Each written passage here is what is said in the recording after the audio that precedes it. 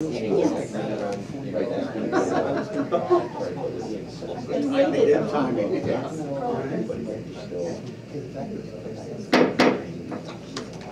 morning and welcome to the Board of Commissioners meeting.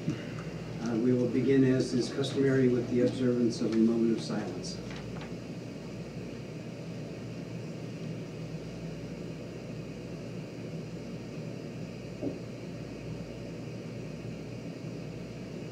Thank you.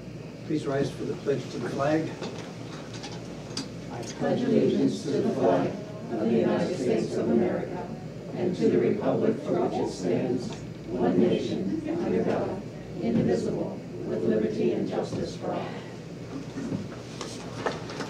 I don't see any folks for public comment, so I will take a moment just to welcome Mr. Michael J. Kuhn to our Board of Commissioners.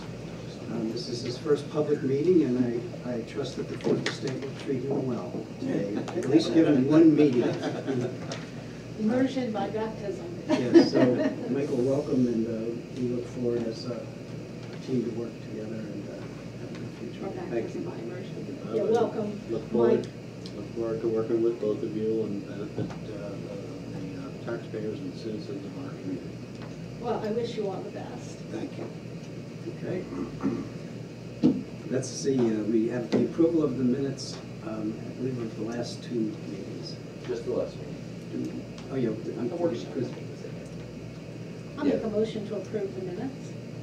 Second that. It's been moved and seconded. Any additions, deletions, or corrections? Hearing none, all in favor, please indicate by saying aye. Aye. Aye. Opposed, same sign, so moved. Now we have some items that are usually only taken care of once a year, but we have some reorganization things that we need to address. And the first is as far as the liaisonships that we restructured with the passing of Commissioner Ames. Organization of the officers first. Oh, I have my liaison thing out of order. Okay. Oh, well, that's Board of Commissioners and liaisons, both under county. Gotcha. Thank you, Jamie. All right, so we'll go with the, well, let's see, how are we doing this? We start with the Vice Chairman? Well, I provided you the typical motions that are done at the beginning of the year for reorganization, which obviously you already did, as you referred to in January. So what we've provided here are the motions for Vice Chair, for Secretary, and then for the liaisonships.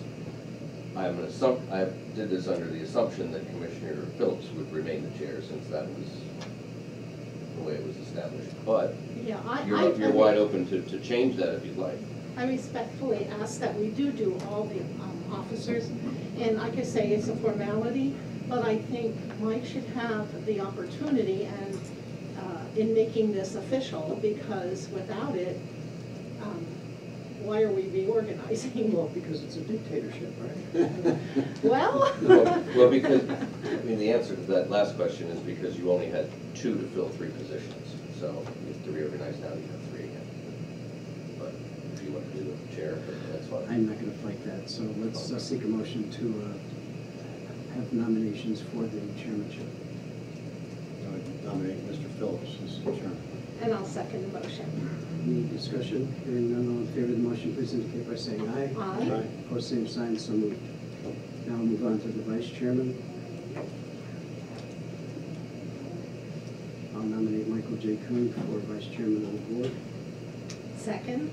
It's been moved and seconded. Any comment or question? Not all in favor, please indicate by saying aye. Aye. Opposed, same sign, so moved. And Jamie, just must we do secretary as well? Okay. Yeah, because you had done a dual assignment before. Okay, I didn't know if those are separate stations. Okay. We'll move for a nomination of secretary of the board. Nominate Mrs. Litz. I'll second the motion. It's been moved and seconded that we assign secretary duties to Commissioner Litz. Any comment or question? Hearing none, all in favor, please indicate by saying aye. Aye. Opposed, same sign, so moved. So now we move on to the liaisonships. We get there eventually. And we have scheduled these, and there's a list that kind of evenly divides the work that needs to be done with these different liaison relationships.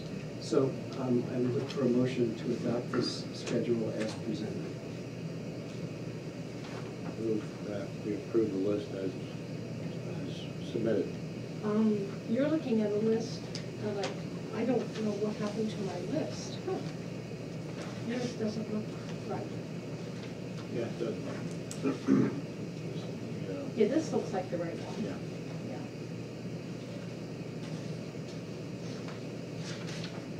Yeah, this looks like the Couple right of one. adjustments yesterday The afternoon. revised list, yeah. Mhm. I'll second that motion. Okay. It's been moved and seconded that we adopt the revised list. Any questions or comments regarding that motion? Hearing none, all in favor, please indicate by saying aye. Aye. Opposed, same sign, so moved. Okay, so then, at this point, you can go into a brief salary board to reorganize that board, and then the same call board of assessment, and then call board of elections for each, so just take a few more minutes. Okay. We'll open nominations for the salary board for chairman. I'll make a motion for Bob to be chair of the salary board. Second that motion. It's been moved and seconded. Any question or comment? Not all in favor, please indicate by saying aye. Aye. Aye. Opposed, same sign, so moved. Go right down to Jamie, or pay for other positions, or? Yeah, for vice chair and Yep. secretary of the salary board, yeah. All right. I'll accept nomination for vice chairman of the salary board. Move Mr. Kuhn, or Commissioner Kuhn, I guess I should say, for vice chair. I'll second the motion. It's been moved and seconded. Any comment or question? Not all in favor, please indicate by saying aye. Aye. Opposed, same sign, so moved. Now move to secretary of the salary board.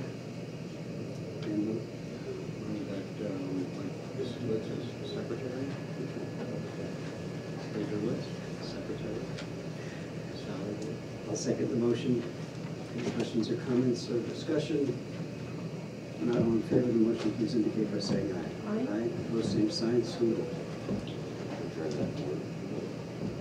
So motion to adjourn the salary board. So moved. Second. It's been moved and seconded. All in favor, please indicate by saying aye. Opposed, same sign, so moved. I'll call the assessment board to order, and at this time entertain a motion for chair. I'll move to, go ahead. This is, I'll move that this is Commissioner Litz appointed as chair. I'll second the motion. Any comment or question? Hearing none, all in favor, please indicate by saying aye. Aye. Opposed, same sign, so moved. And we need a vice chair of the assessment board. I'll make a motion that Mike is vice chair. I'll second the motion. Any discussion? All in favor of the motion, please indicate by saying aye. Aye. Opposed, same sign, so moved. And should we adjourn, or do we? Yeah, advanced human services, so secretary. Dan is the secretary. Yeah, so you can adjourn that one, yeah. Oh, okay. Move to adjourn the assessment. Motion adjourned. Okay. That's good. Next is the election board. And we'll seek a chairman of the election board. Move that Commissioner Phillips be appointed as chair of the commissioner of the election board.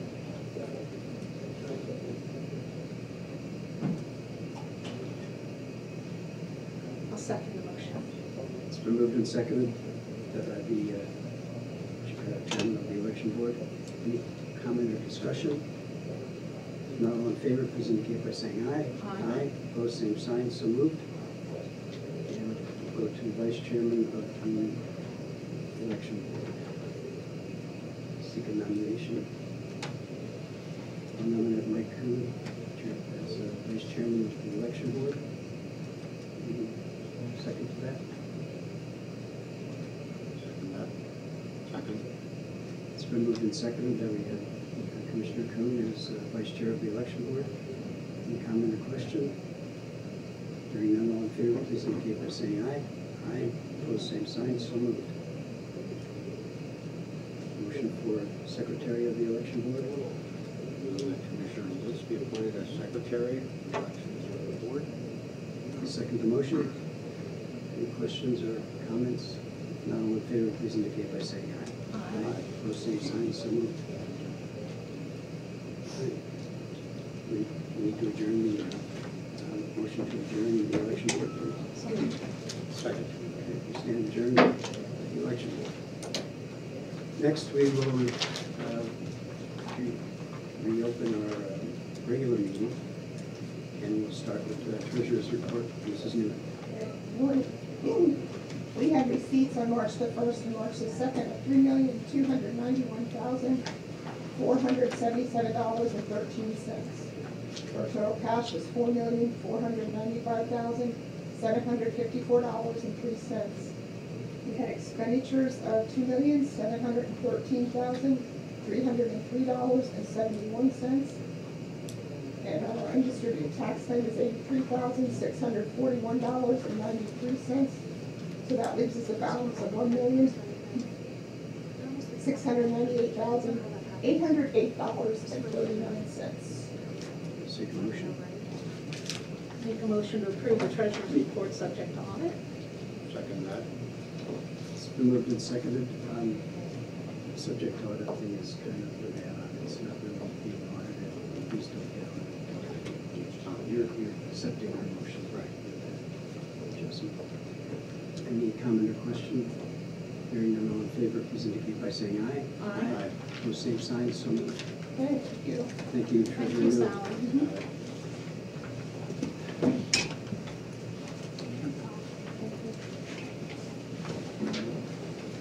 Good morning. Introduce yourselves and then proceed. Michelle Snavely. Leanne Shank, Human Resources Assistant, Director of Human Resources. And under personnel transactions, resignations, and terminations, Marie Prevish, Aging Care Manager, Supervisor 1, Area Agency on Aging, retirement, effective April 2nd. Lisa Swanger, Administrative Case Manager 2, Area Agency on Aging, resignation, effective March 11th. Eunice Ajike, Fiscal Operations Officer 2, Children and Youth, resignation, effective March 9th. Leslie Boyer, Admin Officer 1, Children and Youth, retirement, effective March 5th. Michael Yackham, Casework Supervisor 1, Children and Youth, resignation, effective March 4th. Dwayne Grant, Image Clerk, Domestic Relations, resignation, effective February 17th. Timothy Fierro, Lance Corporal at the LCCF, resignation, effective February 22nd. Last working day, February 17th. Ryan Henning, Full-Time Correctional Officer at the LCCF, resignation, effective February 25th. Last working day, February 25th. Laura Shirk, Full-Time Correctional Officer at the LCCF, resignation, effective February 23rd. Last working day, February 27th. Bradley Collins, Full-Time Correctional Officer at the LCCF, resignation, effective March 2nd. And Kyle Harkins, Full-Time Deputy Sheriff in the Sheriff's Office, termination, effective February 18th. Motion. Motion approved. Second. It's been moved and seconded that we approve the transactions. Any questions or comments? Not all in favor, please indicate by saying aye. Aye. Aye. Opposed, same sign. So moved.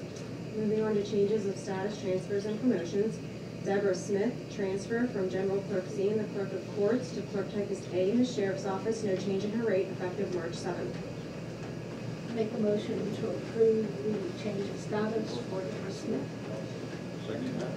It's been moved and seconded. Any question or comment? Hearing none, all in favor, please indicate by saying aye. Aye. Opposed, same sign. So moved. Under other transactions, the Lebanon County Correctional Facility would like to hire Jessica Lockert as a full-time correctional officer at the rate of $15.91 per hour, effective March 14th.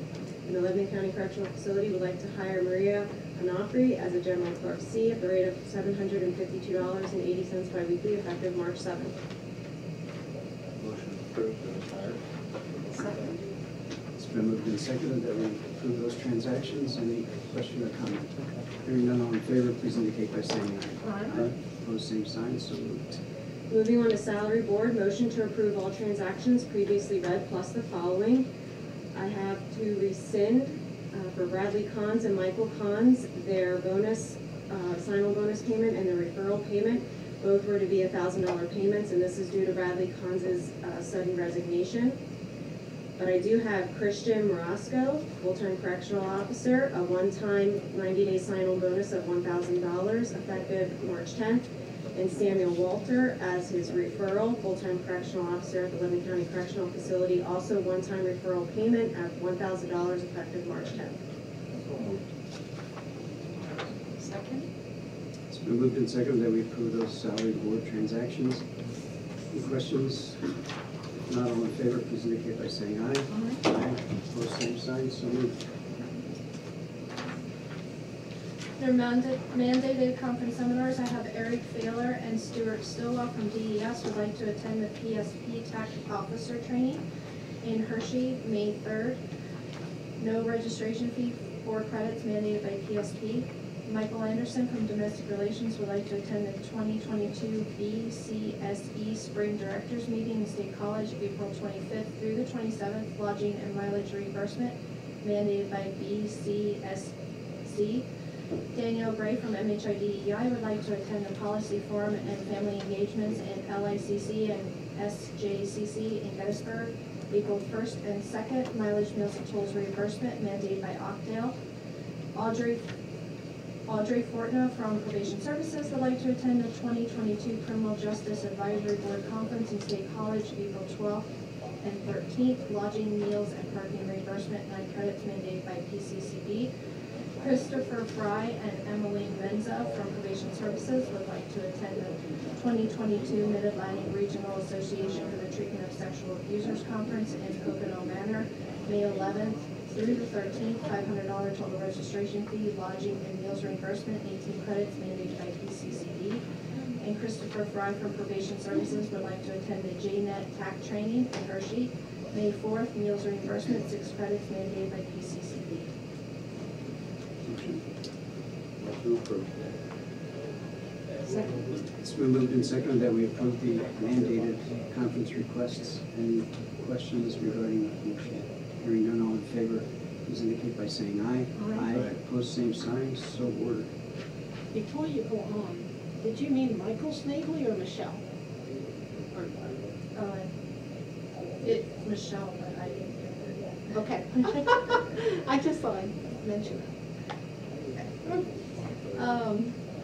Under non-mandated conference seminars, Jason Weichel, Gary Berna, Brianna La Liberty, and Kyle Boyer from DES would like to attend the South Central Task Force Homeland Security Conference in Summerdale, March 23rd and 24th, 16 credits, and it is budgeted.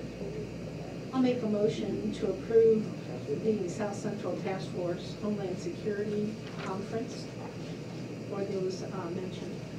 Second that motion. It's been moved and seconded that we approve that DES request. Questions regarding the motion? Hearing none, all in favor, please indicate by saying aye. Aye. Opposed, same sign, so moved.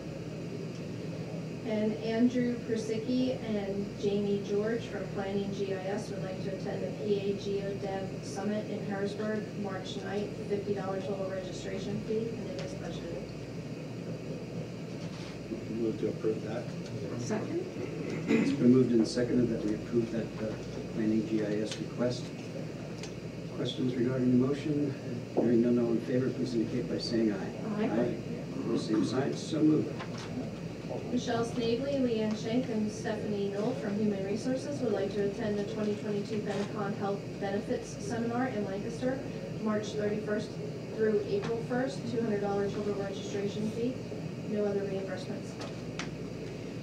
I do have a question. Why does Benecon, if there are carrier charges for that? We kind of asked the same question, but Yeah, they it did give just- us a free ticket. They gave you one free ticket? Yes. Well, I'll make a motion. It just seems awkward. Yeah, we said some older on the bottom. Second that motion. It's been moved and seconded that we approve the human resources request. And any further questions? If not, all in favor, please indicate by saying aye. Aye. Opposed, same sign, so moved. I have one more. Tina Litz and Rebecca Davis from LCCF would like to attend the PA County Corrections Association Conference in Pocono Manor, April 3rd through the 6th, with lodging, mileage, meals, parking, and tolls reimbursement. Motion approved. Second?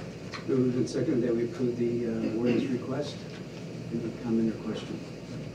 Hearing none, all in favor, please indicate by saying aye. Aye. Opposed, same sign, so moved. Thank you, Benicio. Thank you, Michael. I mean, Yeah. I saw that, and I thought that was a cute one. She was trying to see if I was paying attention. She's not a man. Someone here for the confirmation, should we start with it, or? give it a little time. I said 9:45 to 10. Okay, so you want to do, Good job. yeah, we can, I just want to. Okay. No, there's something else that I thought it was going to be between you. Okay. So, Certainly not more important than you. Well, look at the chance. We got it going today. You got flags top and bottom. Good morning. Good morning. All right, so as I get my eyes adjusted to this our coroner's outfit here. Would you please, whoever's going to lead this discussion, please introduce yourself and your colleagues, and you may proceed. Hey, Jeffrey Oakham, coroner. I'll be giving my annual report, and then I'll be turning it over to my cohorts. My name is Jim Donmoyer. I'm the Director of Lebanon County Commission on Drug and Alcohol Abuse. And I'm Holly Leahy, Administrator for Lebanon County Mental Health, Intellectual Disabilities, Early Intervention Program. Very good. Okay. I'm going to give this year's numbers, and then I'm going to compare them to last year. So I'm going to start, this is for the year 2021. We had a total of 980 cremations. Just to let the new commissioner know, every cremation in Lebanon County has to be investigated before they're turned over to the funeral homes for cremation. So it's a lot of work, but has to be done to make sure that once they're cremated, they're cremated. So anyway,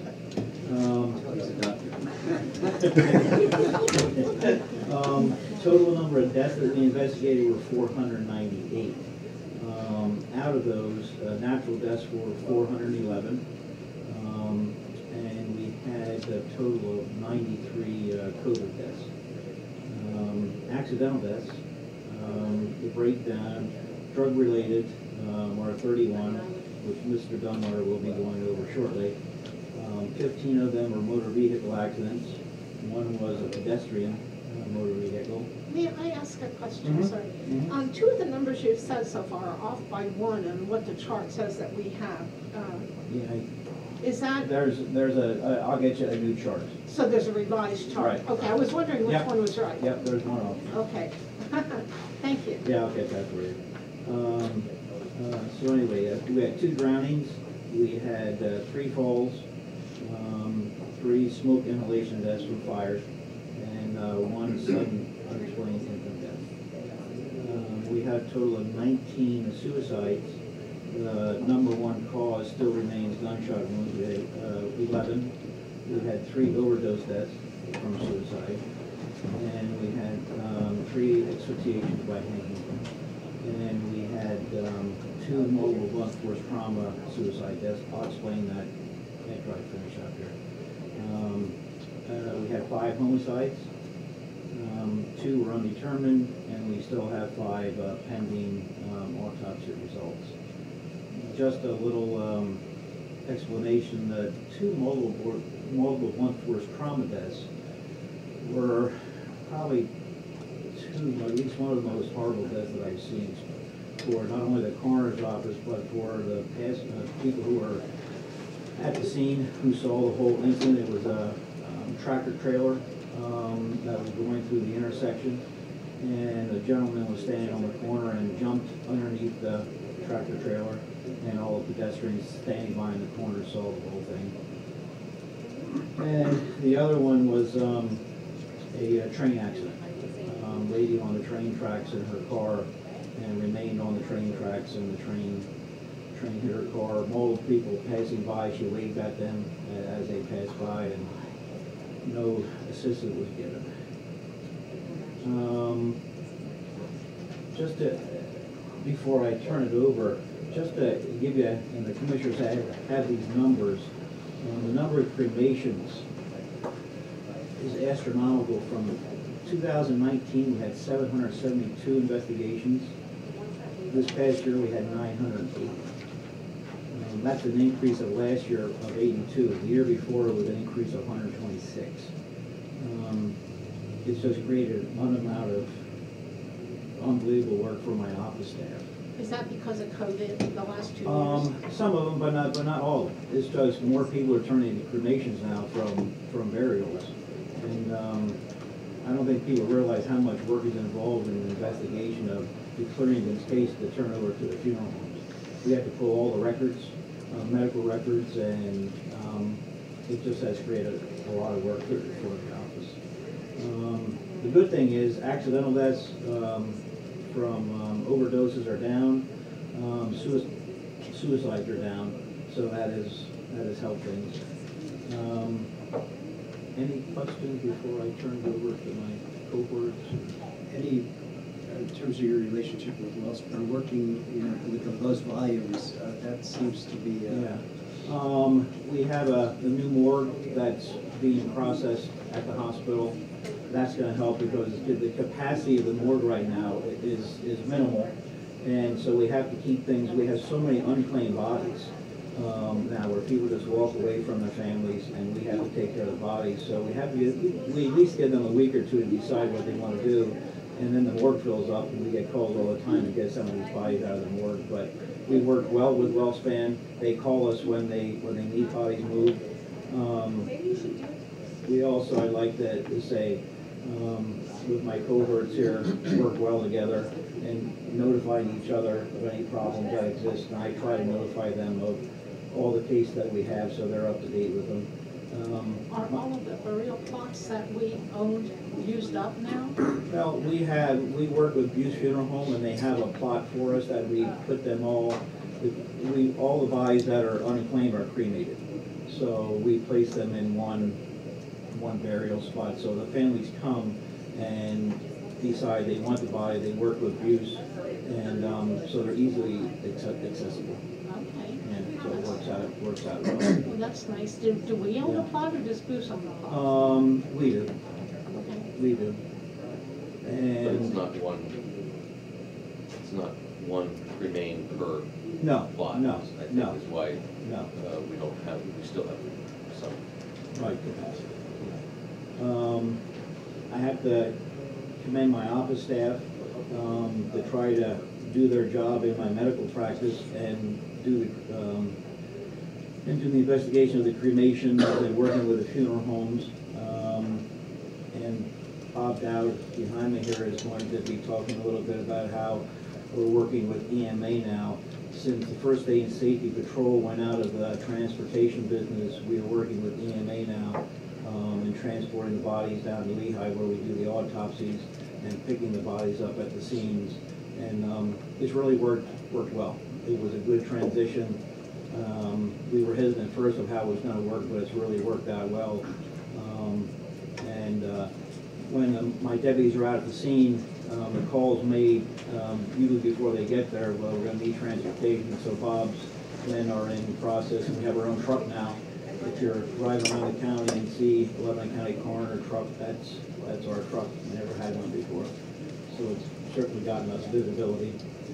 Can you tell me, is this new format of what you file with the state? Have we filed with the state? We always file with the office here, proprietary.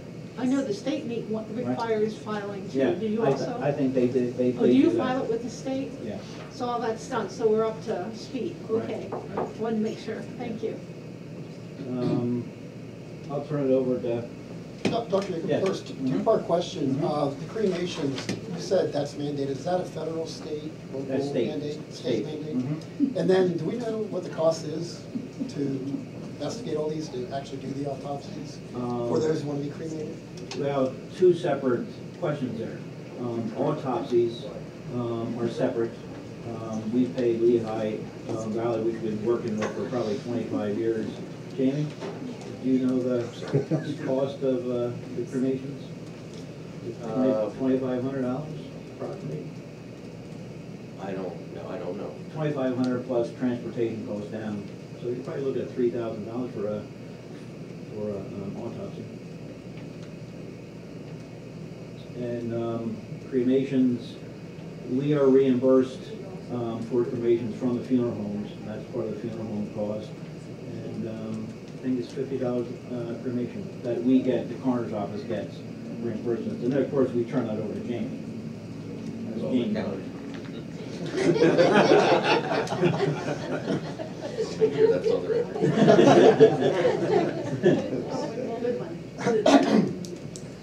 So the coroner's office does produce some revenues. Some.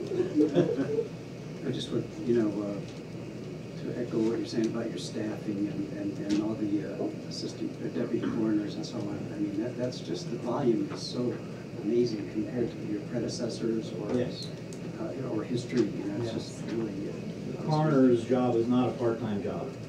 It's, well, it's 24 hours a day, 7 days a week. And I'm the one who gets all those calls.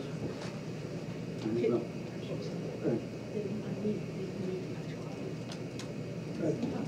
I was wondering, do you mind rattling off the deputies, who they are, how many there are? Oh. This is going to be a tough one. Well, we have favorites Bruce first. We have Bruce Rudy. I'm gonna tell the ones you forget. Yeah, thank you. Bruce Rudy, he's from Palmyra. Doug Libby. Bruce has been with me the longest, so I'm going to try to go down the longest longevity. Doug Libby has been with me the next longest. We have Zimmerman. He was a he is a first aid and safety patrol gentleman, and then his cohort, he worked for first aid and safety. He doesn't do that many cases. Director Dowd, can you? And Vicki Ham, she works for the district justice. So all of them are part-time. I have no full-time deputies. So we try to spread the wealth around. Jobs around. Yeah, the other one, okay. Does Janet Bradley still? Janet Bradley still works with us part-time. And Daniel Bob? And Bob, he's the funeral director for Kramer Lung. Should we get a little something for Yeah, this? yeah. I think that's it. We're about seven part-time deputies. Okay, your cohorts? You're You're gonna give your, if you want me to. What's, for moral support here? Or what? Moral support. Good morning once again. Again, my name is Jim Dunmoyer, and I'm with the Lebanon County Commission on Drug and Alcohol Abuse. Last year I was here at the same meeting to present the 2020 overdose death numbers. And in 2020, if you recall, we had 39 overdose deaths. I'm here today with Dr. Yoakum to present the numbers. For 2021, the total overdose deaths were 31, which is a 20.5% decrease from the prior year.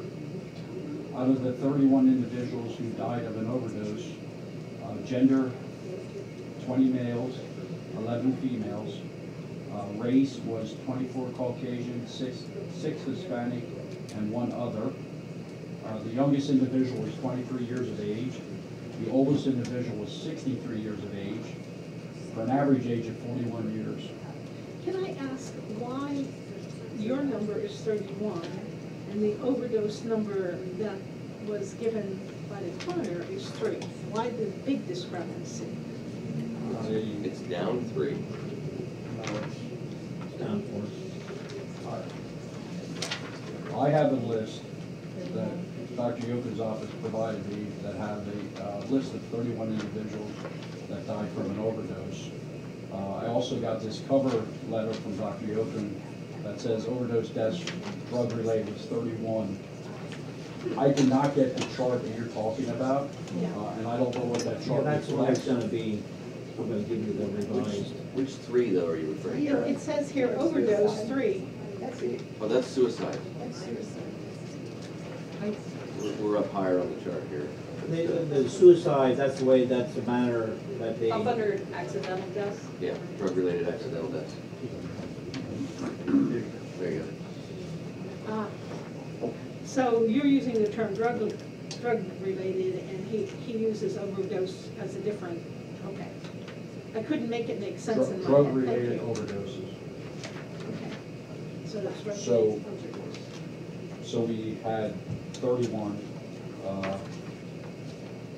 Out of the 31 people, it's really important to note that out of 31, 26 of the overdose deaths involved the use of fentanyl, which is 84% of the people that died in Lebanon County from an overdose involved fentanyl.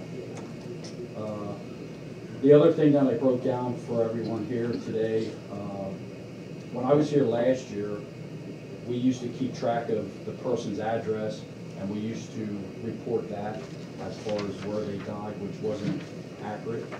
So what we did this year was we broke it down where the actual death occurred and the zip code that they occurred. On the south side of Cumberland Street, there was 12 in the 17042 area code. On the north side of Cumberland Street, 17046, there was 6 deaths. In Palmyra, there was 5 deaths, 17078. In Annville, there was 4, 17003. In Myerstown, there was 3, 17067. And in Jonestown, there was 1, 17038, for a total of 31 overdose deaths in the county. This information that I provided on the 31 individuals can be found on the Lebanon County homepage, as well as the LCCDAA's homepage. We have information. Anyone can go on and access the numbers that I spoke about today. Thank you. Mr. Dunmore, Yes, sir. there's reports this week that they're finding in the middle school vape units that have been, fentanyl's been added to it. Do you delineate between the ones where someone might have ingested fentanyl without knowing versus you get that much into the weeds versus those who were taking it knowingly either? Well, knowingly or unknowingly, if fentanyl's in their system, when a coroner, investigates that death, obviously he does toxicology, and the toxicology report would indicate that there was fentanyl involved. We can't really determine if the person knew it was, or we can't speak to was it intentional or was unintentional. We have no idea of knowing that. Can I make a comment? Not only am I the coroner, but I have expertise in the drug and addiction field. I have my certification in drug and addiction medicine. I can tell you, speaking to drug addicts every day like I do, the drug addicts pretty well know that almost everything they buy today has fentanyl in it. They don't, the drug dealers will tell them it has fentanyl, they don't know that, because they put multiple drugs into the concoction that they give out to their clients. But most of the people who use, quote, heroin pretty well know that fentanyl most likely is in it. Question, do you have a feel, and you stated the fentanyl overdose was probably 80% of the overdoses. That's probably in line with state and national numbers. I would guess that then, yes. That's the biggest. It's across the state, it's not just Lebanon. The numbers are similar across the state. There is one thing, does anybody else have any questions for me? There is one thing that I want to point out to the commissioners and everyone here. There's a reduction of 8 folks, which is great. I always say one's too many, but I believe a reduction of 8 folks in a year is really good work. I want to let the commissioners and everyone know that some of the reasons behind that. I mean, why did the numbers go down maybe? I have some thoughts on that. The first thing I would put out there is that we have a strong heroin task force. They're called Stronger Together. They have a website. They also have all this information on their website as well. They've been more active. They do a lot of prevention events, activities in the community. The reason we try to locate the zip codes is so we know where more work needs to be done. So they're in the field, they're in the streets, they're doing things that are, grassroots type of things. So I want to commend the Stronger Together Heroin Task Force. The other point I want to make is Narcan distribution. In Lebanon County, we distributed over 636 kits in 2021, which is a lot more than we distributed years past. So that's another factor. Another factor that I see is Pennsylvania Counseling Services, with funding from our office, was able to develop a case management unit where they have 7 case managers. They have 2 certified recovery specialists, and these case managers are able to carry caseloads of people that are in treatment. Not only do they have counselors, but they also have these case managers to help them navigate the treatment and recovery process. So that's been a big help. The other thing I have to point out is the warm handoff to the hospital. We have a program at the WellSpan Hospital where it's called Warm Handoff. Crisis Intervention meets with overdose survivors, and they do an initial assessment of that person. If that person wants help at that moment, then PCS sends in a case manager that I spoke about earlier, and they get that person hopefully from the hospital to treatment.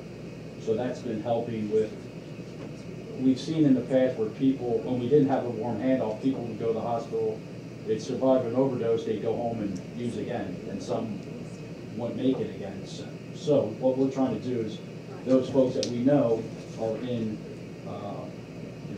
jeopardy, I guess, they come in for one overdose, we want to address that as soon as possible. Is this what you're doing with some of the opioid settlement money? We're doing it with federal funds. They're called SOARS funds, SORS funds, that come down from the federal government through the state to our office. And then the other thing I'd like to point out real quick is in Lebanon County, we've expanded services in Lebanon County related to MAT, which is medically assisted treatment, which involves buprenorphine, methadone, or Vivitrol. I just want to point out that we give these numbers to my 2 cohorts here on a regular basis so they can keep up with where the action is happening, so this isn't done just once a year. This happens throughout the year, and we give them these numbers so they're up to date with what's going on. And you can see that the way it's distributed, that it knows no economic status or any. There's no boundaries. Right. It's east, west, north, south. Yes. Pretty much every jurisdiction in Lebanon County is experiencing.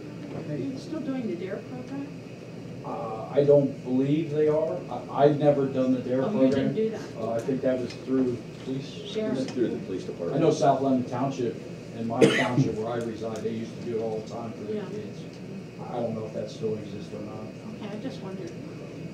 Would you like to comment? Sure. Good morning. So as far as the Lebanon County completed suicides that were counted in year 2021, so the breakdown is that, as Dr. Yerkin stated, there are 19 in total. There were 14 males and 5 females. Out of those, there were 3 veterans. So we do have the DA as part of our suicide prevention task force, and so they ask a lot of questions as far as those individuals.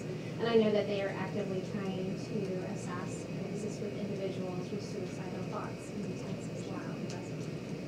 By far, the highest method or means was by firearm, with 11 individuals. When we look at that, there were 18 Caucasian and 1 Hispanic. We also try to track as far as whether they were known to mental health or drug and alcohol. And so there were actually 12 of those 19 individuals that had a known mental health history. 4 of those individuals were known to our office, MHITEI, and then 5 had a known substance use history as well.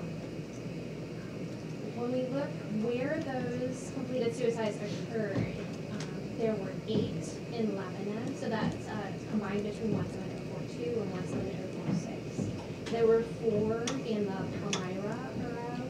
We had 2 in Myerstown, 1 in Grantville, 1 in Fredericksburg, 2 in Annville, and 1 in Cleona. What was the last one? Cleona. Yes. And then we do look at the numbers per month. By far, there were the most completed suicides during the month of October. So we had 5 individuals that completed suicide during the month of October. It's hard to say why, but that was the month. So, as stated, there were 19 this year, down by 2 from last year.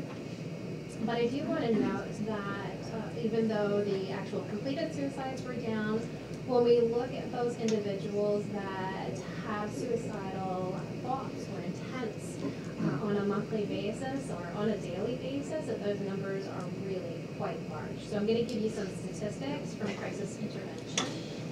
Do you have a question? No. Okay. So overall, there were 3,011 individuals that visited crisis during the year. That's an average of 260 visits per month. Out of those, though, we do look at how many are unduplicated individuals. So were there more individuals or less? So there was actually 208 unduplicated individuals. So that means that individuals were visiting more than once to crisis intervention. Was that on their own accord, or did somebody bring them in?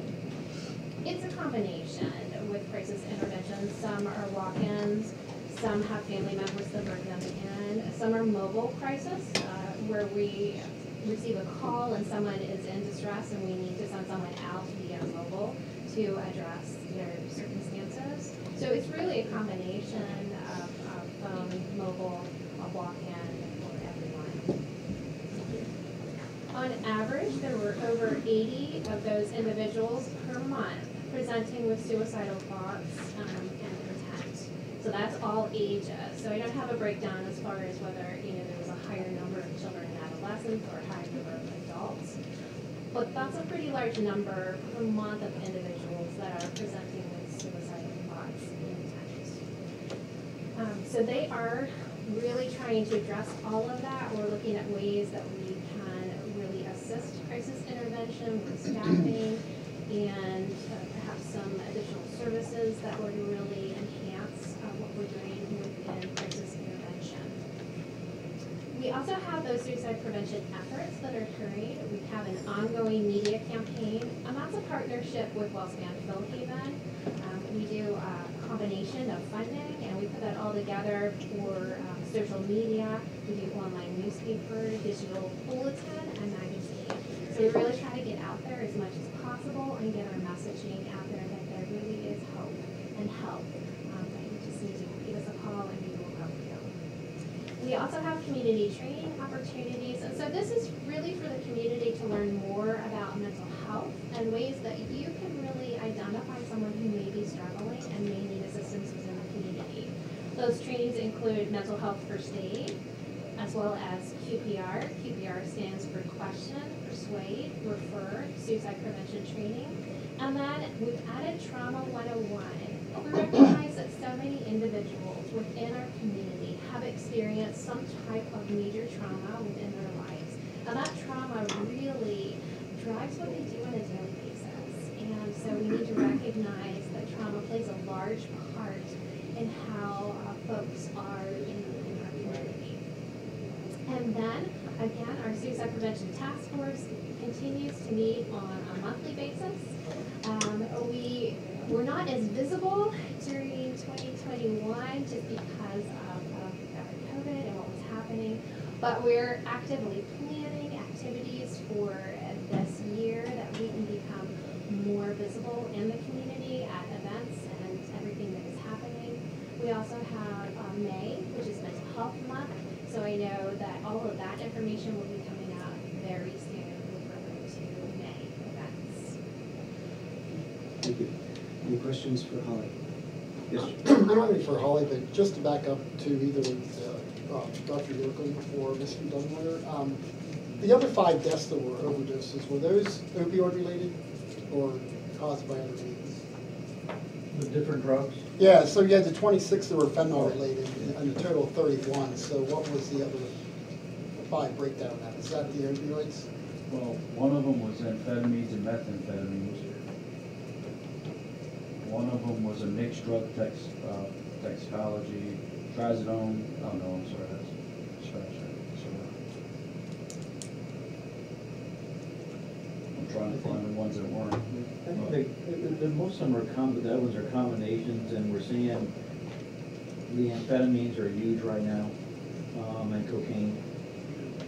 So most of them had amphetamines and cocaine. Four actually were cocaine related, and one was actually amphetamine, methamphetamine. Okay. So those are the two. And the other question is, going back to COVID for a second, there were 93 deaths from COVID this past year, and compared to 116, of course, the virus might have been worse then, but do we know how Lebanon compares to other counties of this size?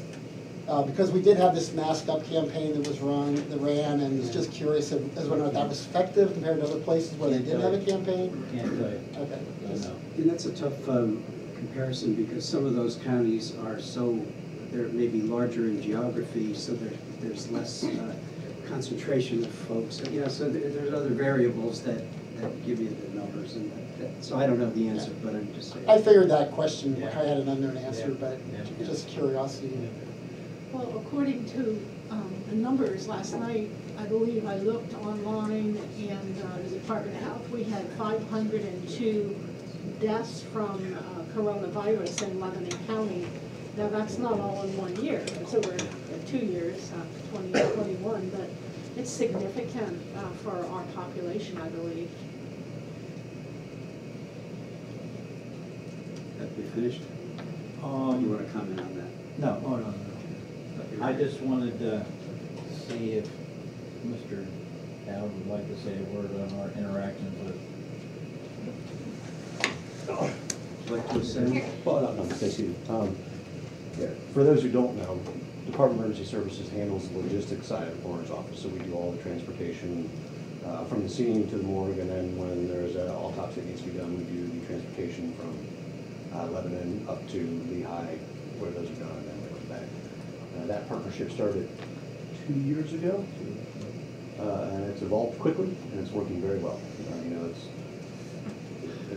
It certainly is a whole lot more than was initially expected, but I think it's going to continue to be a good partnership, and it's certainly better utilization of county These resources. numbers will level out somewhat as we go forward. And this year, at least if the current rate holds, it's going to be less than last year. We bought a truck especially for that, if I Yeah. recall. Correct. Yeah. Yeah, the ambulance services, they were already taxed. The reality is they just weren't able to continue doing transportation of deceased when we went down for. How many miles did you put on? Oh boy, in 2 years, that truck has been in service, there's probably 20,000 miles on it already. I'm taking a guess, but it moves.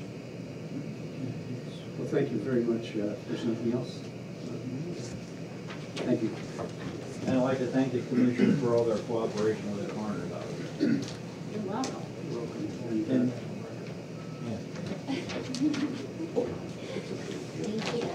Thank you, Holly. Thank you, Jim. Thank you, Bob. Yep. Okay. No, it was different. It was different. I got a pager for you. But I still have one item, so you can be in the order. I'll come back. I'll come back. Okay. All right. John.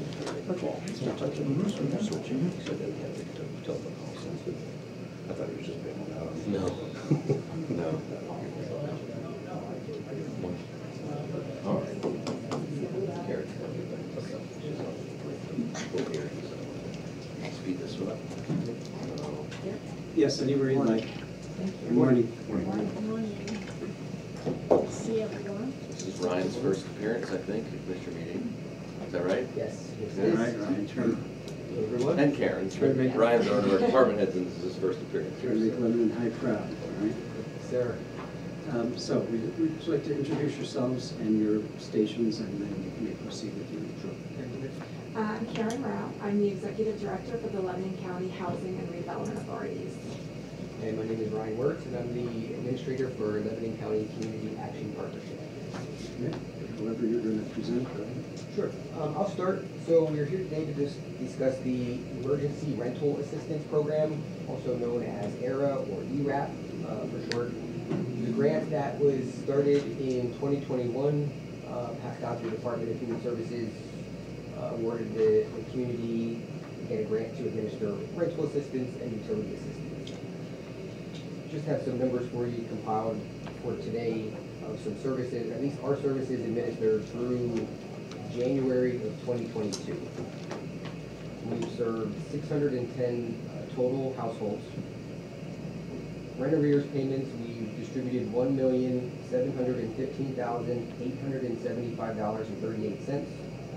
In rental payments made for future rent, we've paid $1,258,059.85. And we've also done, again, utility payments. In arrears, we've paid $679,243.53. And we've paid one utility payment of $175.71 for a future payment.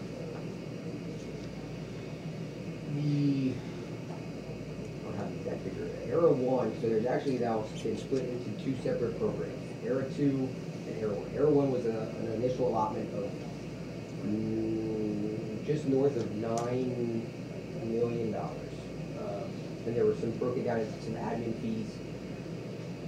So what we've done to bring us to this point in time, that started again in January of 2021. I believe our first payment went out in April of 2021. And it's a pretty large program that we took on from the very beginning in a very small office. We've run into some staffing issues, and I think just some issues with our technological capacities to be able to administer the program at a quicker rate, and even potentially at the rate that we had hoped to potentially even spend the money again a little bit quicker, just to get it out to the members of our community. So as we progressed, we had some issues with reporting initially. When I took over in September of 2021, the state was kind of after us with some errors in our reporting numbers. We just weren't necessarily doing things correctly.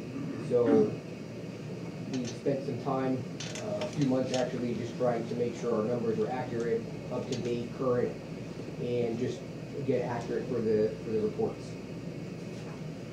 We were able to accomplish that, but also in the meantime, we've also again we reached out to Karen, and we were partnered with the Redevelopment Authority last year for the CARES Act, and I had some understanding of that, so we thought maybe we should reach out and see if we couldn't come up with a partnership with the Lebanon County Housing Authority, again, to be able to utilize their services, again, potentially better technology, to be able to, again, update. We still are kind of doing everything on paper. We now have a room full of boxes filled with paper applications. So we're still manually reporting numbers by hand. We're just looking at avenues that we may be able to, again, just streamline the program a bit and also keep it within our community. We didn't want to get to that point where that we screwed it up too bad, but also, again, got to the point where, again, it didn't just be pulled from the community. So we, again, like I said, reached out to the Housing Authority. They've been working on punching some numbers, and we were able to come up with the current contract that we're hoping to, again, be able to move forward. Like I said, keep ERA 1 and ERA 2 within the county. ERA 1 will end in 2022 September, and ERA 2 is currently to run through 2025. I stop you right there. Karen, are you going to go over the fine points of this, or was Karen doing it? If you want them, Karen, I think Karen could. I mean, the numbers are all there in the contract, but if you'd like to do that. Unless you have something you'd like to add, Karen. I don't, just that we're very excited actually to be partnering with Ryan, and I think that, we're happy that we were able and asked by Ryan and the CAP agency to step in, and we feel that our software is gonna be able to help run this a little bit smoother, and our staff, that we also are hiring a few more people, and we'll also offer to interview anyone who might be interested in coming aboard also from the agency. And we're excited to take this on. Are you offering bilingual services? We do. We have staff that speak bilingual on staff already, yes. If I could just add a little sum up, I guess, it seems, and I think everyone here concludes that after over a year of doing this, kind of, it's been assigned to CAP to do, just like CARES was assigned, just as ARPA was assigned. These were very quickly evolving programs, and CAP did what they could, and the reporting is accurate now. As you hear the numbers, some of the money has been doled out, but Karen's agency is a much better tool for this. They do this all the time. It's not our bailiwick to do this rent assistance. We do other programs well, but this one is just, we've done what we can. It just makes more sense.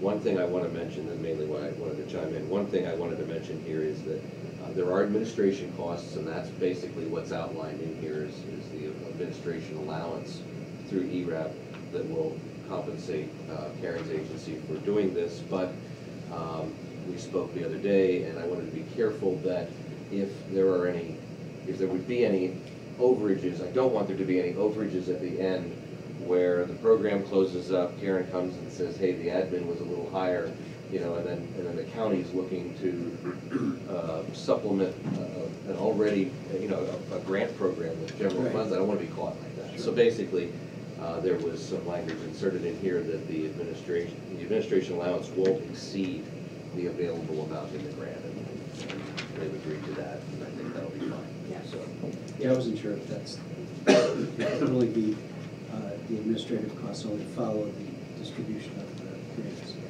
So that'll be- and I also wouldn't rule out the idea that it may be extended, it may be supplemented. I really don't know. I'm sure anyone knows. We've been surprised many times over the last 2 years with these funds coming from Washington.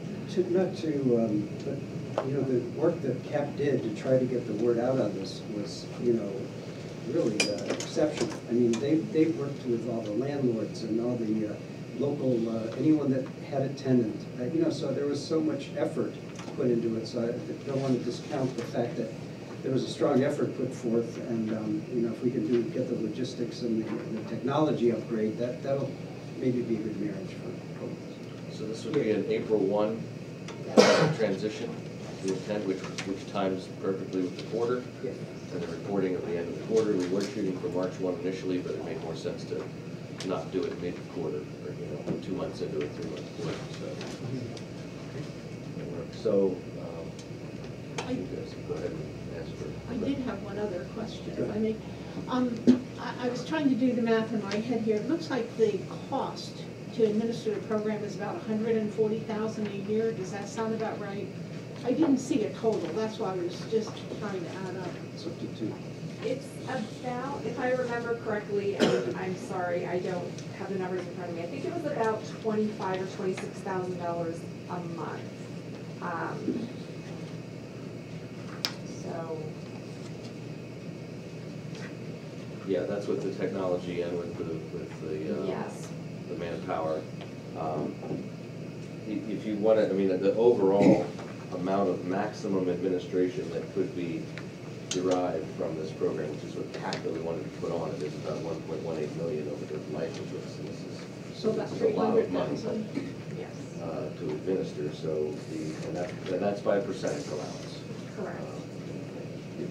So, yeah, I'm looking at page 3, which outlines some of those costs. Yeah, I was seeing the individual costs, but I couldn't find the total, and that's why I was looking for that. Thank you. Are we ready to vote on this? I'll make a motion to approve the emergency rental assistance program, transferring April 1 over to the housing authority. Second that motion. Okay, it's been moved and seconded. Any further discussion or any questions? If not, all in favor, please indicate by saying aye. Aye. Aye, opposed, same sign, so moved. All right, thank you very much. Thank you. All right, And thank you. that's a good number, just on a quick look, that 25,000 a month's a good, add age would be. She's a numbers lady, so I knew she'd have the I answer. did, I just did the numbers. Well, thank you. All right. Thank you very much. All right, thank you all. See you later. Thanks. Robert, I don't like being alone. for your patience. Protection on your flight. I was gonna say, I didn't know if we had a scare or what was going on. You were both here. That was interesting. Now I know. And just as a moment to bring everyone up to speed, would you please introduce yourselves and then you can... Absolutely. I am Bob Dowd, Director of the Department of Emergency Services for Lebanon County. I'm John Hess, I'm the Chief of the Lebanon County Detectives. Jeff Moore, Lebanon County Sheriff. So the reason I have adequate protection this morning is we're seeking permission to apply for a grant for a countywide records management system for law enforcement. Right now, each police department maintains their own record-keeping system, and there's some limitations with that, and there's some additional overhead with that we're trying to help eliminate. First being cost. That's very expensive, and ultimately it's taxpayers paying for that. So if we can bring this up to the county level and leverage the economies of scale and make it less expensive for everybody, that's a great thing. The next is data sharing. Right now, there's really no way for police departments to easily share data, and I'm going to ask whoever's willing to help kind of explain the benefits to being able to log into a single system and have access to plethora of data and get the analytics out of that, and everything from heat mapping to contacts with individuals. Something Law enforcement's greatest tool is information. And, we can share it pretty quickly these days with email and other things, but certain things don't come up via email. Obviously, if there's a major case in a certain jurisdiction, they'll relay that to the other jurisdictions via email or radio. But having if an officer in North Lebanon has access to Lebanon City's information, they can know when they're going to deal with a particular individual, or they're called to deal with a particular individual right away from looking in the database. And in that sharing of information, they could understand that he may have a mental health history, and that maybe they need to start a crisis worker rolling on that call, or they could have a violent history and they need to get additional officers. So it's safer for the public and safer for the officers. In addition to that, like he was talking about heat maps and stuff like that, trends can be shared more quickly. Certain, car break-ins, it's a bad example, but that's the one that's coming off the top of my head. But, officers could look to see they're having break-ins in Lebanon City and how they're going through North Lebanon. Lebanon City has a suspect, so the information sharing instantly is much better than, what we're working with currently. I would just reiterate, it's the info sharing is the biggest. You have roughly 12 municipal departments. Our office would be 13 in the state police. The biggest thing is it would be timely info that would be shared more quickly. It would allow you to dedicate the resources that would be needed more quickly. So that's the big thing. And again, there's probably it would be a more uniform reporting system. So you probably have several different agencies that are using different reporting systems. It would also probably benefit the district attorney and her staff as well, because it's a more uniform report that's coming in. It would be the same report. Some of the other things, again, the crime mapping, that's huge. Crime has no boundaries. You can start to put, again, car break-ins are big. It just doesn't happen in Lebanon City. It branches out and it's everywhere. So those are the big benefits. Right now, all that data is very compartmentalized, and there's no easy way for it to get between municipal boundaries, and this solves a lot of those problems. And this type of software is really expensive to maintain, and it's expensive to the capital cost is big as well. The grant we're asking permission to apply for is $250,000, and with that, we would like to cover the capital costs of the software purchase as well as the first 2 years of maintenance on top of that. After that 2 years, we have several options on how that maintenance can be covered. Option one is the county decides it's beneficial to the entire county and absorbs it in the county budget. Option two is we defer that cost to municipal police departments based on the user models. So municipalities are helping to pay? That'd be option two, but I'd rather that be option one, but go ahead. In 2 years, we will have to make that decision how we want to. The grant would cover everything 2 years going. Jonathan, anything else? Sure. No, sir. You good? I have a couple of questions. Certainly. This is all new to me, so bear with me, please, so I can understand completely. First of all, we normally get a completed application to peruse and approve, and I don't see that. Will we be getting that? We haven't done an application yet. There's kind of a short timeline on this grant. It's the end of March? Yeah, the middle of March, I believe, is when we have to have the application in. So right now, we're asking permission to apply, and then we will complete the application and send a copy of it to you. You will send a copy, yeah, okay, will help answer a lot of questions, I'm sure. But I don't understand, because I thought all crimes got reported to a state database, and so we're gonna do a county one. So what is the difference between the state and county database? I mean, I'm hearing you say some things, but don't they provide the same kind of information? I think you're referencing the UCR reports that are Okay. reported to the FBI. This would be timely, so everybody would be able to share the information. Like I said, currently the chief and I coming from the city police, we had one system. South Lebanon, North Lebanon used the same system as the North city? Lebanon still used it. However, we weren't able to share information timely. But all that data doesn't go to the state where you can access it? No, not until the end of no. Just timely. This is like, again, the key word is timely. Point out a difference here real quick. I think a fundamental difference, though, to your question is that crimes are reported to a database. This is activity.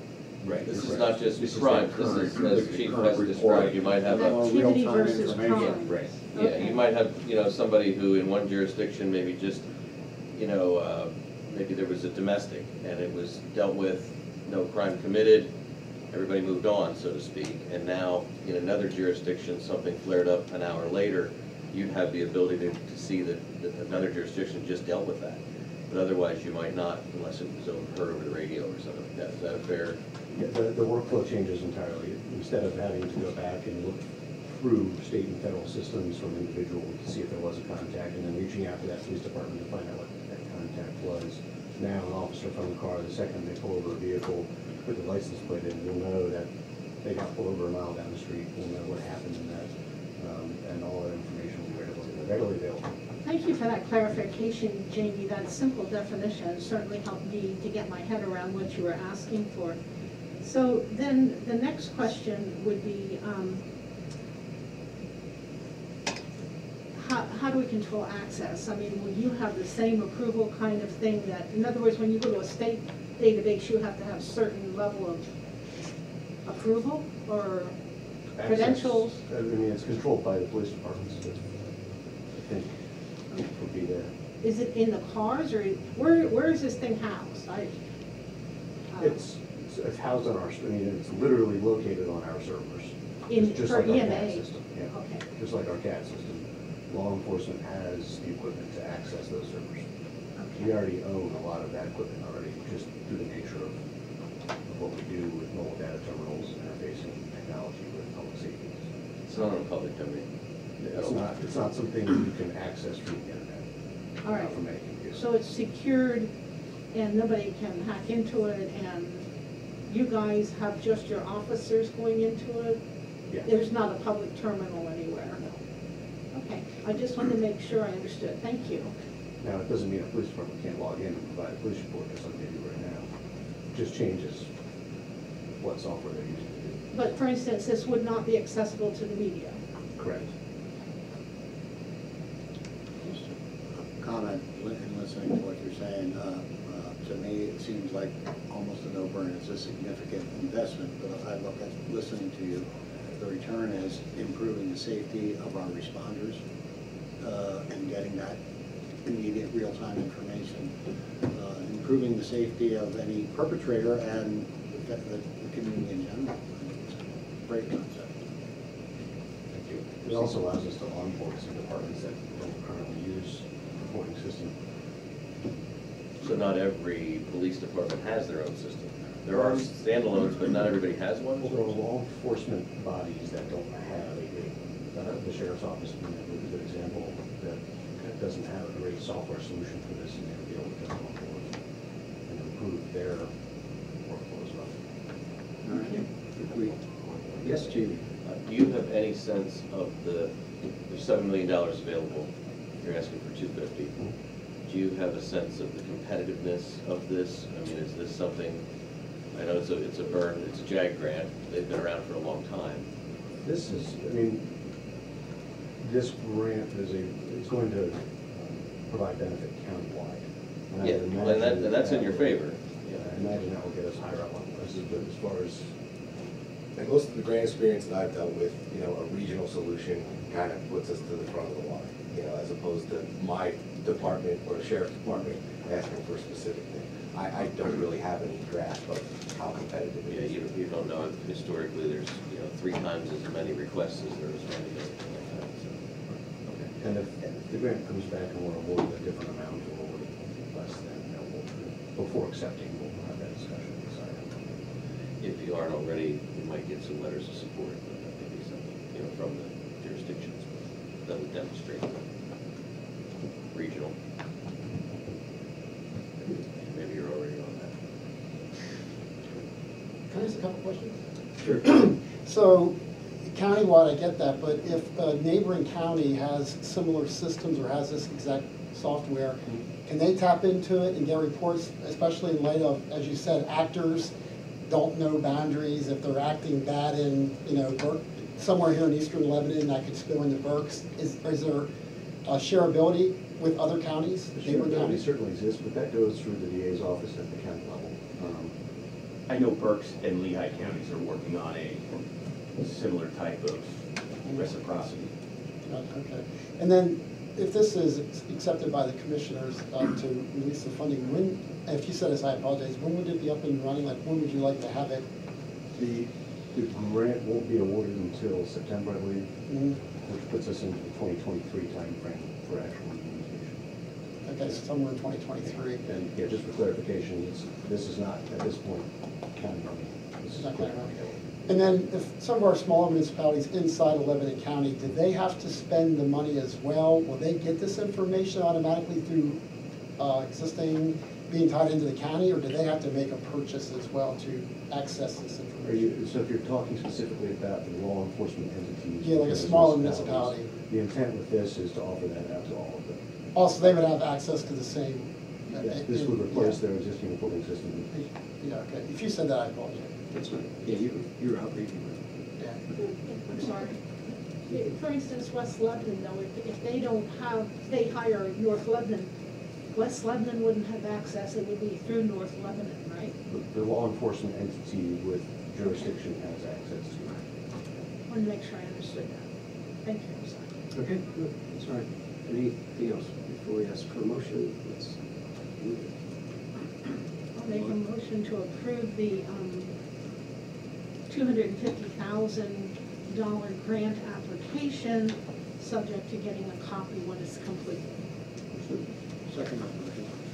It's been moved and seconded. Any further discussion?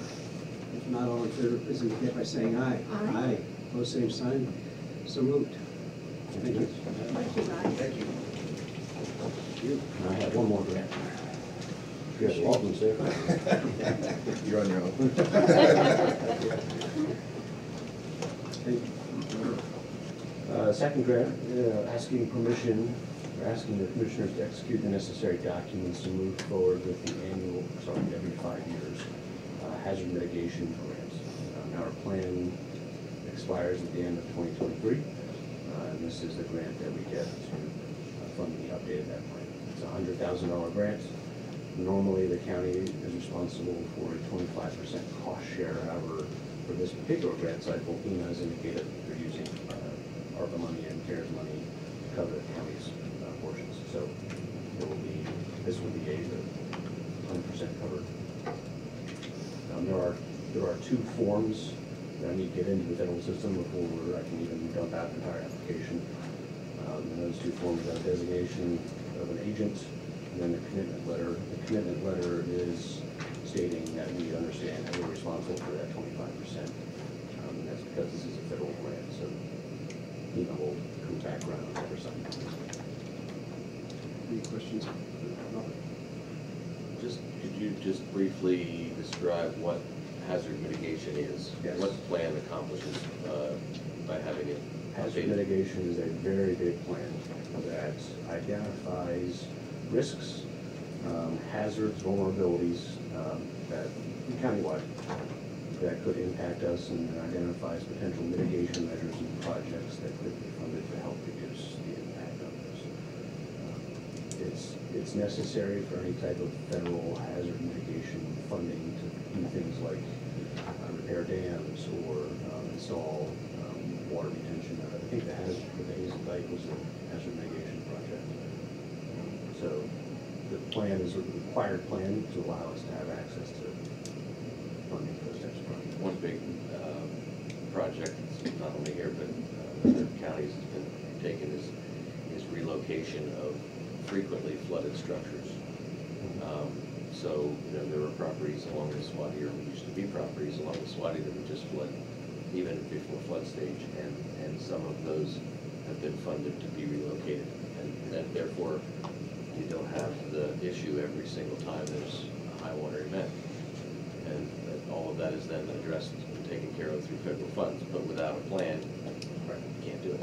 And it's required all the way down to the municipal level. And what happens through the process is we meet all the municipalities, we take their input, put it into the plan, and they adopt our plan as theirs when the time comes. Imagine pandemics are going to be higher up on the plan. Motion to approve. I'll second the motion. It's been moved and seconded that we approve this application for the hazard mitigation plan. Any comments required? Nothing? All in favor, please indicate by saying aye. Aye. Opposed, same sign, so ordered. Thank you very much. Thank you so All right, much. Robert, keep up the good work. Thank you.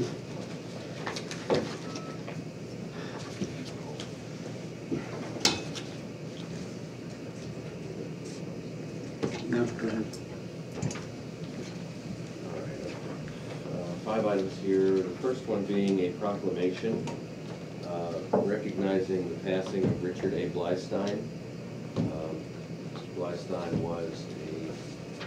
passed away recently and was born June 14th, 1933, graduated from Lebanon High, served 4 years in the Navy as a gunner's mate, was a lifelong member of many veterans organizations. The one thing that is just incredible to me is an astounding 12,000 military funeral honors that he participated in as part of the military force honor guard. And if you do the math on that, that's an incredible time commitment over many, many years. I know he did several a day sometimes. So he was also a volunteer firefighter with some of the companies in Lebanon, 45 years on the active fire line. And this is to express appreciation for his devotion, commitment, and dedication to the cause. You seek a motion? Make a motion to approve the proclamation for Richard Blystein in honor of his service to our country and beyond. Second that. It's been moved and seconded. I would just like to comment that he was like a triple threat. He was on the city level, he was a city councilman also, and active in that area, but at the county level and as a country with serving our nation. He also used to portray Uncle Sam at events. I mean, he was very learned in I'm sorry. Patriotic? Yeah, but learned in history, so he could express those things at different meetings, and he was very just well known throughout the county, as a very patriotic individual. And so I think this is a fitting proclamation to recognize all of his work. So any other comments? Not all in favor of the motion, please indicate by saying aye. Aye. Aye, opposed, same sign, so moved. Okay. Next item I have is a letter from the board to the acting Deputy Assistant Secretary of the Army, Pentagon in DC, and this is a letter in opposition to the proposed wind turbine project in the Anthracite Ridge near Fort Indian Town Gap. You might recall back, I think, in the end of December, retiring Fort Indian Town Gap commander and Colonel Weisnick were here and spoke at length about this project and the threat that it presents to potential helicopter training and other air traffic out there, among other things, including the environment, wildlife, etc. This is a huge project that's been proposed. It is in Schuylkill County. I think Higgins Township has been dealing with it from a zoning perspective, but ultimately there is a decision to be made by the Department of Defense on this. And so this letter outlines all of the reasons why here in Lebanon County we would be concerned about this project and its threat to the gap, and either the existence of the gap or the size or the level of service the gap provides now versus what could be if this affects its ability to train. So, with that. Fort Indian Town Gap is a huge economic engine here in Lebanon County, and it's important that we support our military. They've been around since the World Wars, and in addition to the money that they bring into the community, they provide jobs, and they're good paying jobs, and they take care of us. They are our defense, and with everything going on in the world, it would be a sin and a shame not to extend this letter of support to our military. So I'll make a motion to approve this letter and submit it to the Department of Defense. I'll second that motion. Okay, it's been moved and seconded. Any questions regarding the motion? Not all in favor, please indicate by saying aye. Aye. Aye. No same sign, so moved. I would have liked if it could have been more concise, but I mean, there's a lot to deal with there. I understand that, but sometimes, going over one page is, it's a very meaty letter. There's a lot of good stuff. All right, I've got then 3 other items. I have 2 hotel tax grant fund tourism grant applications. One is for the Swatara Watershed, I'm trying to speak too quickly here, Watershed Association, submitted by the President Bethany Canner, sorry. And this project is for Bordner Cabin flood restoration. It's a $53,000 total project cost, and attached to it is the estimates on the type of work, and some information about the Bordner Cabin being a destination for hikers, bikers, and horseback riders. In 2018, there was a 500-year flood where boulders have been dislodged, screen was destroyed, masonry from the foundation of the cabin was left unsupported. So this application is before you. The one thing I will point out to you, as I do anytime this exists, is that your policy on these grants, or your guidelines on the grant, is a maximum of $10,000. This one is requesting $39,750. You have waived those before. They're your guidelines. But if that's the case, I'm just pointing that out because it still meets the 25% match to that amount, and so on. So, hopefully you had a chance to go over that. Okay, seek a motion. Motion to approve. No second? I guess we can't do it. Ms. Kuhn. I'll second the motion. Any discussion? Joan, do you want to explain why you did it? I'll just be abstaining because I'm no longer president nor on the board, but the project originated when I was president due to the flood of 2018, and therefore there is the appearance of a conflict of interest. So I think that I should abstain to make sure I'm adhering with the law. So you don't have any pecuniary interest though in this? Correct. That's That the is- law, that's- okay. Well, the law is more extensive than that, but I think the application can stand on its merits. All right, anything else? All in favor of the motion, please indicate by saying aye. Aye. Opposed, same sign, And I abstain, please. and one abstention. The award will be granted 2-1. With one yes, abstention. All right, then the next one I have is for Gretna Theater.